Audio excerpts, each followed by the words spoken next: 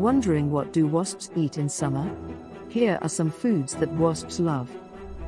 One of the main things that wasps eat during this time is various fruits. This is because fruits contain high levels of sugar, which wasps need energy. Wasps will also feed on other insects, such as flies and bees. While wasps are mostly interested in sugary fruits, they will also eat meat if available. In urban areas, wasps often become a nuisance because they are attracted to garbage.